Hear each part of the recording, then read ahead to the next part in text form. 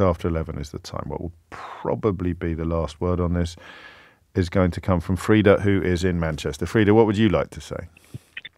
Hiya, thanks for taking my call. You're very welcome. Well, I've been in the mire of this debate for quite some time. I've been a guest on various TV shows, and I was on Nick Ferrari's show not long ago. And what I've noticed is there are certain people being censored in this debate. I don't want to mention too many names, but it keeps being like a distraction technique. So we keep talking about J.K. Rowling, Yes. and we keep talking about these people. And what it does is it stops people talking about the real issue.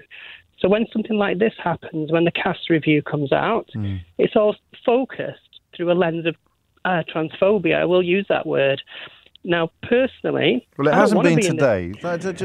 J.K. Rowling popped up once or twice for reasons, but the conversation we've been having since 10 o'clock this morning has been incredibly illuminating. And nobody's been silenced. Nobody's been silenced.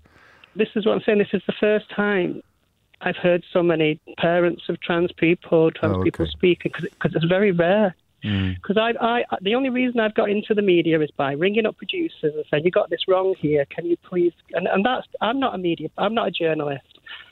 I write a blog. That's what I do, and I just collect information. So it's so frustrating to hear the word trans constantly and hear your life being talked about. I mean, I work as a volunteer with the LGBT Foundation in Manchester, and I just see a lot of traumatised young people. Yes.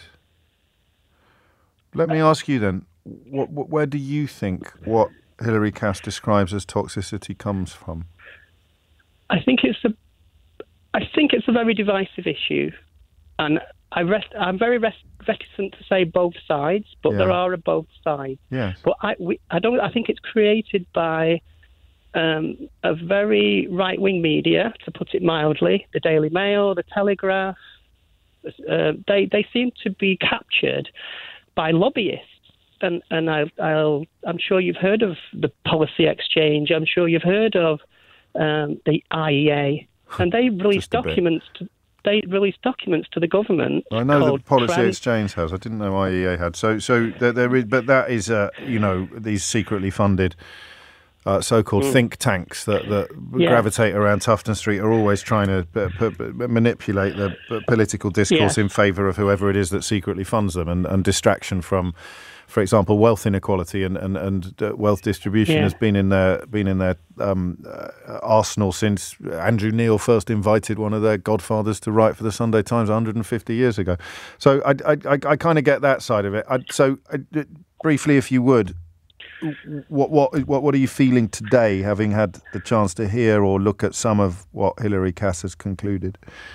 Well, I'm just in the process of writing some bullet points about it, and I think what a lot of people are misconstruing this as sort of an expose of some kind of abuses that have been going on against children. It's not that, is it? You can't really read the words she's written and arrive at that conclusion. What the conclusion I've come to is quite a dense document, so yes, it is. I wouldn't claim to have read it all. But what comes out of it is the NHS is failing, and this is the tip of a very big mental health iceberg. Yes. And unfortunately, trans children get processed through a mental health pathway. So I had a friend who took her own life while she was waiting on a pathway. Now, there's a lot of complex reasons why somebody might take their own life. I accept that. It's not just one doctor's decision. It's not just one service.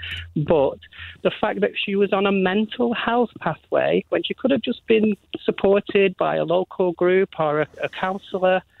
Well, it would still, I see what you mean. So it would still be a mental health pathway, but it would be somehow bespoke and tailored towards transgender or gender confusion rather than being lumped in with all other mental health treatments.